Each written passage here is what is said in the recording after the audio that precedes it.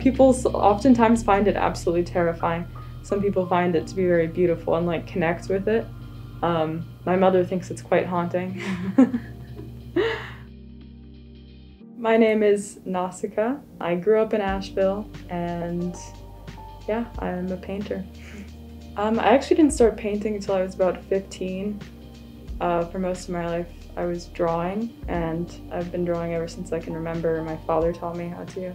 So how did you get started into doing like portraits and people and stuff like that? I suppose it's always what I would sketch, and in a lot of my classes I would pretty much just draw the whole time, and so I'd sometimes draw people around me or just facial features and whatnot, and so it kind of developed into like a love for doing portraits of people I know and self-portraits for practice and whatnot. So.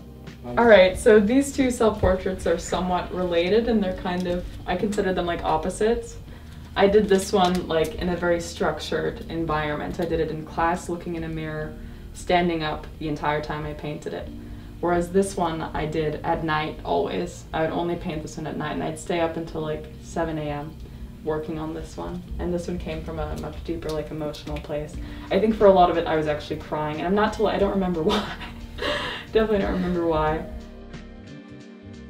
Well, I mean, they are self-portraits, but I see them more as like a reflection of other people or other experiences, or a translation of feeling, I suppose. So as they are a mirror as much as they are a self-portrait. Yeah, you have to have experiences, because that's where a lot of the inspiration is going to come from. I mean, people create what they know. So if all you know is one place, then like, what are you really doing? So what medium do you enjoy the most? My favorite is definitely oil painting. It's just that it's tedious and takes weeks to months to dry. So I don't do it as often as I'd like. So lately I've been doing a lot of watercolors, simply because it's quick and efficient. The first time I did a watercolor painting was this one and this one. Wow. And that's kind of what got me into doing watercolor, actually. Those watercolors over there are inspired by weird dreams I've had, like the one with the spider. That was an actual dream I had, and in the dream there was that exact spider. I remember waking up and like sketching it down really quickly just so I wouldn't forget. So I normally only paint when I'm in like an emotional state, because I want it to be very raw. I want to translate exactly what I'm feeling in that exact moment. Feelings are very fleeting, and so you have to capture them while they're there, or else I feel like it's not as authentic. These are all somewhat related, especially these four in the corners. I did them all at a very specific time in my life.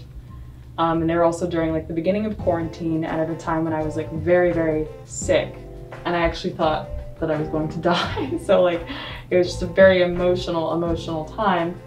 So it's kind of just like the process of like kind of coming to terms with a lot of like darker themes of life that I've never had to face before.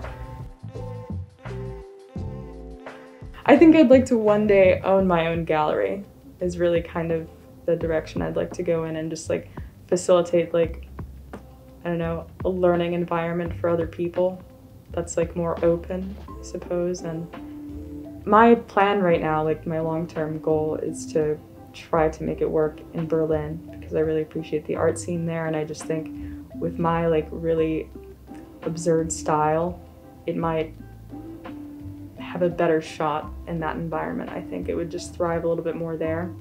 With a lot of these, like, they are related, I suppose. Like, I mean, there are many reasons that I do self-portraits, but a small reason I do them is also partly just trying to figure out my own self. It's like, it's all a process. I'm processing in each and every one of those pieces. So there's still a lot of mystery. And I mean, I suppose with anyone, I mean, I'm only 22, so I also don't expect myself to like know myself at this point. But yeah, the questions are still unanswered. But the emotions are processed, if that makes sense.